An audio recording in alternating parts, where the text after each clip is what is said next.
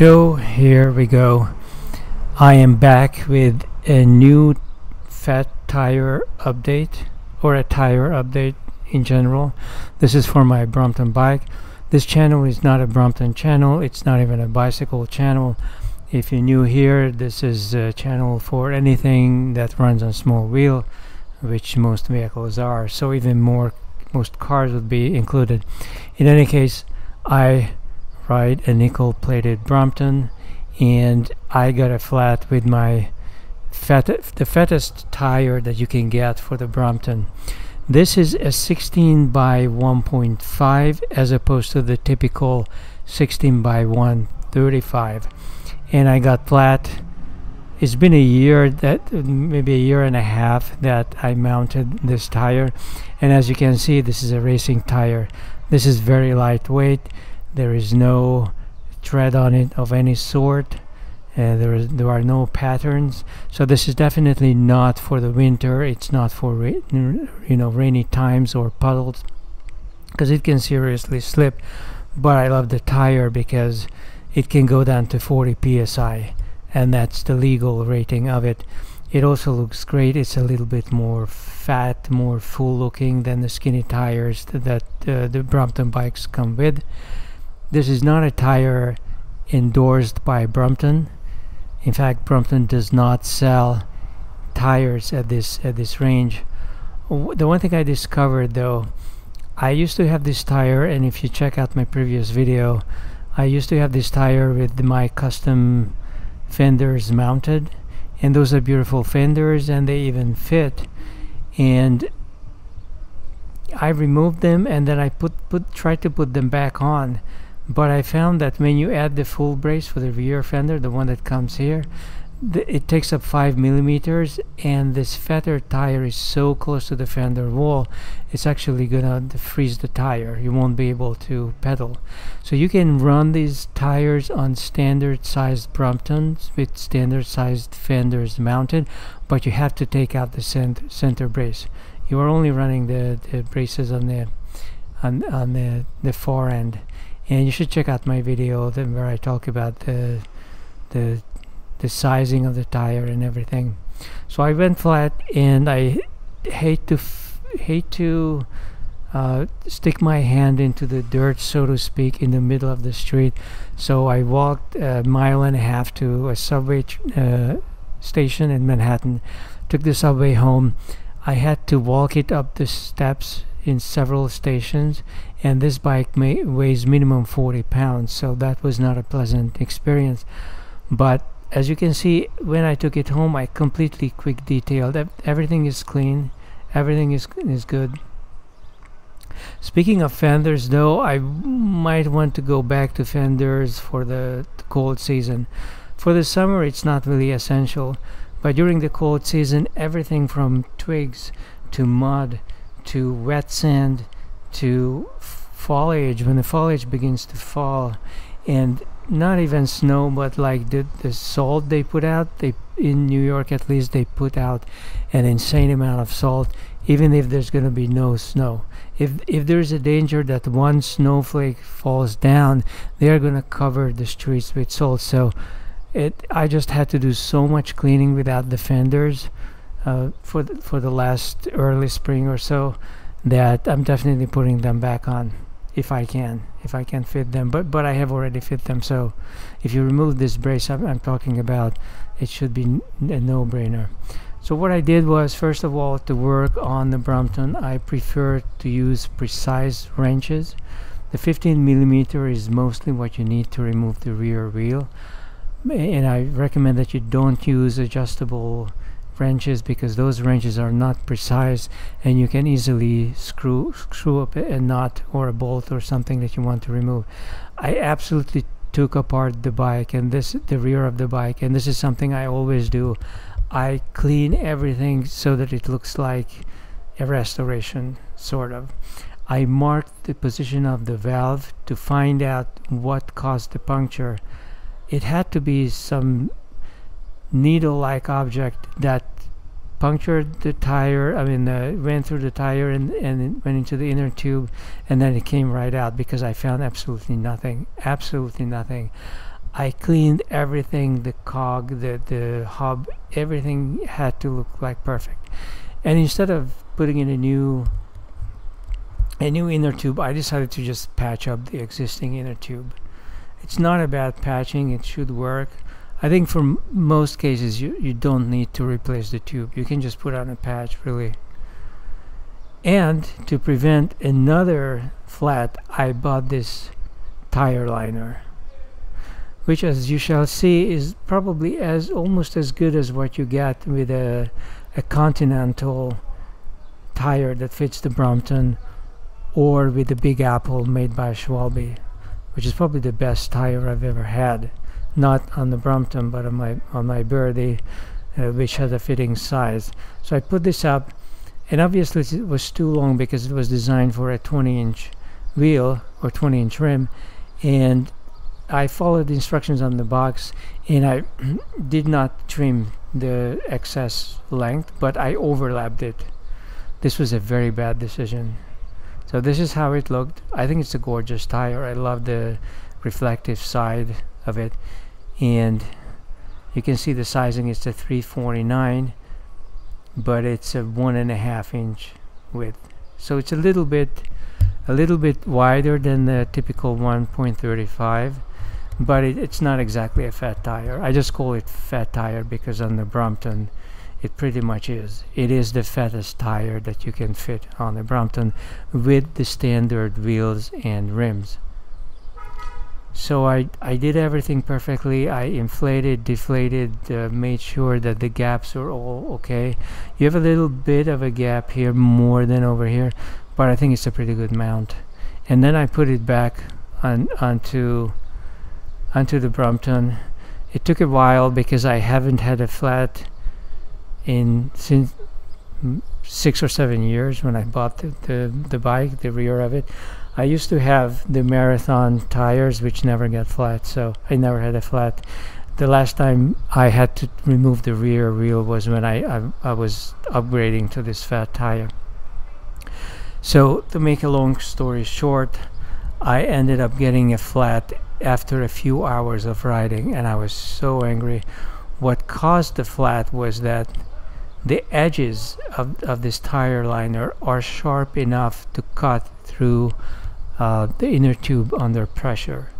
So I made a mistake with this, but I followed the instructions on the box. That's what it said. And that little bump where the two overlapped, it actually was feeling a little bit bumpy. Not a lot, but a little bit. So I'm not giving on the tire, not giving up on the tire liner. They cost about $10 each. They give you a lot of protection. And next time I'm going to trim it, and where the two ends meet, I'm going to put tape on it to make sure that this is never going to happen again. But I was just so upset that I ended up not putting the tire back. I threw away this tire, and I bought another Schwalbe Marathon tire, which I guess might be a bit of an excess. I don't know if I even have a picture of that. Do I have a picture?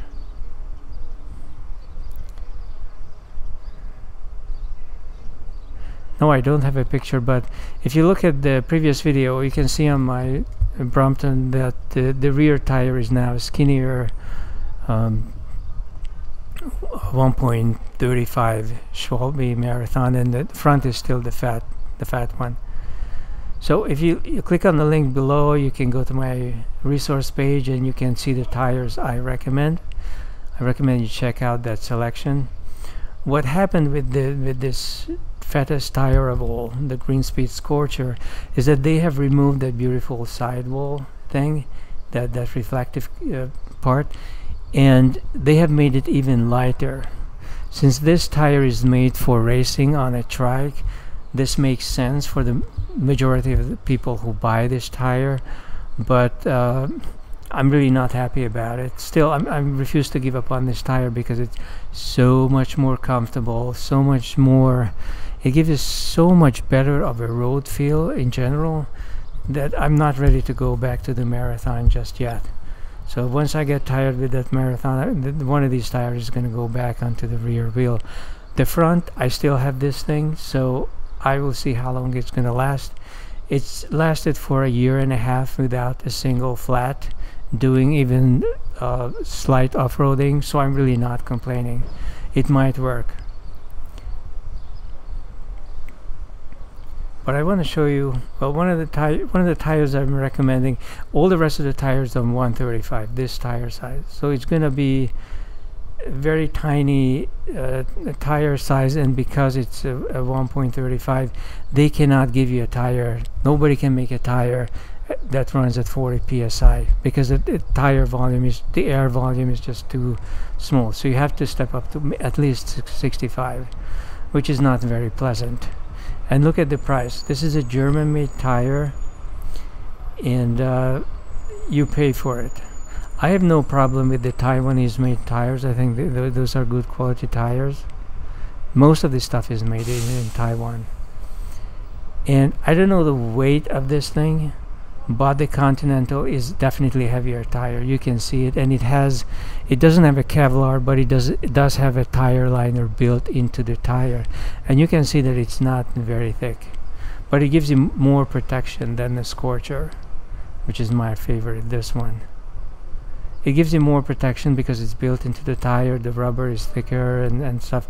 It weighs 285 grams. Oh, what did I click on? And now we're going into the Schwalbe selection. Check this out. There's a new tire from Schwalbe, and it's called the Green Marathon. The pattern is actually not like the Marathon, but the thickness is very much reminiscent of that. So you can expect a Kevlar in it. You can see that this is a 16-inch tire, but 349 millimeters. A lot of people get confused, and I try to address it in previous videos.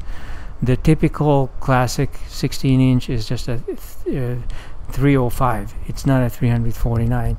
So 349 is significantly larger, and the standard rim of the Brompton is not going to take a 305 as it is. You can see that the PSI only goes down to 65. You can't make it, and look at the weight, 410 grams. Almost twice the weight of a Continental. But this tire was built for sturdiness, and for that, these Marathon tires are as good as you can get from anybody. And look at the price, $32. It's not a lot of money. What's most interesting is this. They have a size that is 16 by 175. And here we go back to the standard diameter, or the typical popular diameter of 305. It's still a very heavy tire. And look at the PSI, it goes down to 45. The reason this is interesting is because up until now, we have only had mostly the Big Apple in 16 by 2 size. And in order to run that on your bike, you can see this is the Big Apple. You have to change the rim, and you can see that the rim diameter gets a lot smaller. This is the standard 349 that comes with the Brompton, and this is that's much smaller rim. I don't think the rim has to be any wider, because I was able to switch to go from 1.35 to 2-inch width on my Birdie without doing anything to the rim. So I think this rim could take it if there was space here, but there's no space. And here you can see that the triangle is custom, the front fork is custom. This is my favorite fork. These are titanium forks. This set would set you back over $1,000. And then plus installation, redoing the wheels or buying new wheels, the disc brakes. I mean, the cost of this, a hub gear in the rear, you're not going to get out under, I would say, $2,500 for this kind of an upgrade. So for this kind of money, I would say just get a Molten or get a Birdie, and then you can run these heavier tires with them. But what's interesting is that with this new size, this is not 2 inches wide, this is 1.75. You might be able to mount it without replacing the fork and the triangle, but this is not for certain. I haven't taken any measurements. I would have to remove the wheels to do that, and that time will come.